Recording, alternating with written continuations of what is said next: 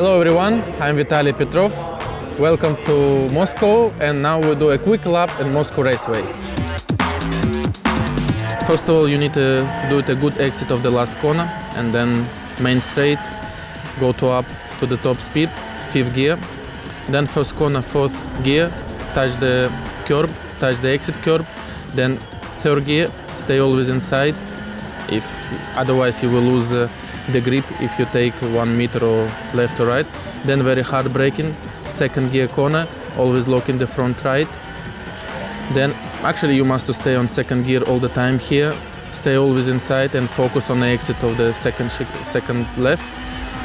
Maximum speed, flat out, easy flat corner. Here you have time to drink some water. Then very light braking, 4th gear, very difficult corner, you don't see the apex. Then 2nd gear, try to touch inside the curb. Then same things, try to use entry curb. Light braking, always try to be inside, always lock in the front left. Use exit curb. Now it's important, left and right corner. Here it's maximum attack, and then you need to prepare for the long straight.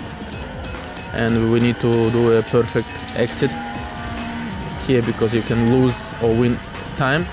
Also, it will be very interesting during the race. With using the race, you can pass a lot of cars. So who buy the tickets on the last corner, you can see a lot of overtaking. So maximum speed, 6th gear, very hard braking to 2nd gear. Touch, no, this was too much curb. Actually, we use less, and then you do a perfect exit. This was my quick lap in Moscow Raceway. Enjoy the race.